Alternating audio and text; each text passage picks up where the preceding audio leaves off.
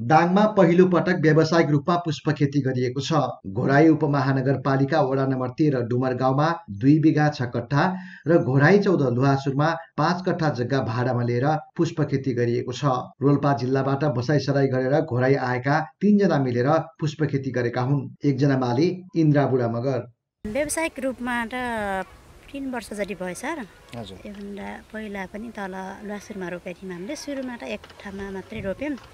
त्यसपछि फुलको माग धेरै भयो। अर्को साल पोहोर साल 5 कट्ठामा रोप्यौँ। तर तिहार पछि पहिले भए हुनाले फुल अलिक फुल्न सकेन अनि माग एकदम धेरै भयो, फुल पुर्याउन सकेन। यो पुष्प खेती पूर्व माओवादी ब्रिगेड सह कमान्डर क्षितिज मगर रायन, पूर्व जनमुक्ति सेनाका लोकेन्द्र रोका मगर र चन्द्रा बुढा मगरको हो।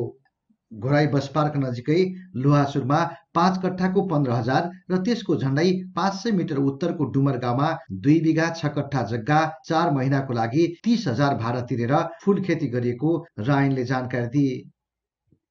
किन उनीहरूले फुलको खेती रोजेका हुन् त?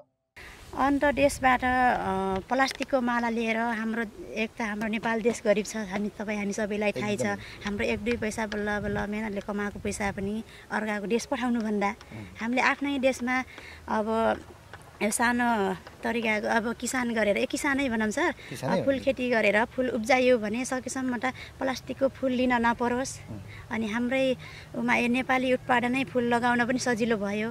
स्थानीयका अनुसार फुल खेती गर्नु पूर्व डुमर गाउँको यो ठाउँ उजाड डाँडो मात्रै थियो। त्यही ठाउँ आज ढकमक्क फुलेका सुन्दर सयपत्री फुलहरूले भरिएको छ। त्यो सुन्दरताले माहुरी र पुतलीलाई मात्रै होइन, धेरै मानिसलाई पनि लोभ्याउने गरेको छ।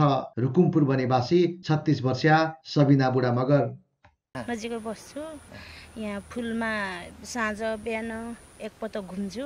रमाइलो लाग्छ, खुसी लागेको छ। बिरुवा रोप्नेदेखि फुल तयार हुँदासम्म 1 लाख पनि खर्च भएको छैन। तर डुमर गाउँमा मात्रै झण्डै 4 लाखको हाराहारीमा फुलका बोटहरू छन्। त्यसबाट कम्तीमा पनि 6 लाख रुपैयाँ फाइदा हुने अनुमान इन्द्राको छ। फुलको मूल्य यस्ता ठुला फुलहरू 5 रुपियाँको 2 पिस गर्ने गरेका छौँ सर। ठुङ्गा कसैलाई ठुङ्गा चाहिन्छ नि, ठुङ्गा लग्नु भयो भने अनि यस्ता मदौला खालका 5 रुपियाँको 3 पिस अनि यस्ता मसिना छन् नि सर, यस्ता साना यिनीहरू 1 रुपियाँ पिस गर्ने मूल्य निर्धारण गरेका छौँ। अनि माला बनाउने बेलामा फेरि यो ठुलो चाहिँको माला कति 150 रुपियाँमा बेच्ने एउटा माला। हजुर।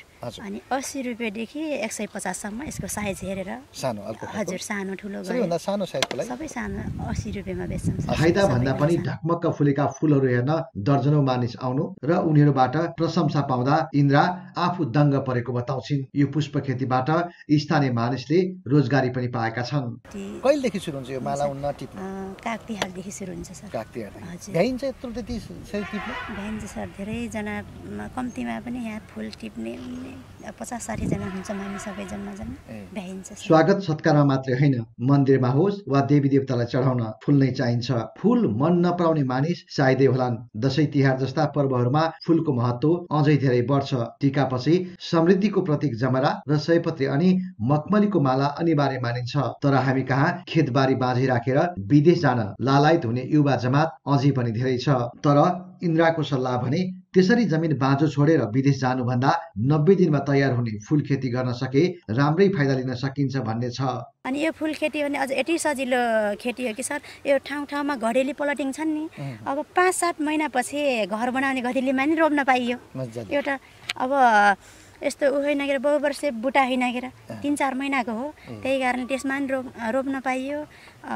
यस्ता बाँझा जमिनहरूलाई सदुपयोग गर्ने एकदम राम्रो उपाय लाग्यो। यदि इन्द्राले भनेको जस्तै गरी काम गर्न सक्ने हो भने हाम्रो देशमा विदेशबाट फुलको आयात पुरै घट्नेछ। त्यसले हाम्रो देशको अर्थतन्त्र सुदृढ गर्न मद्दत पुग्नेछ। अर्कोतर्फ स्वदेशमै रोजगारीका अवसरहरू सिर्जना हुनेछन्। तर त्यसका लागि गफ मात्रै गर्ने होइन, काम गरेर देखाउन आवश्यक छ।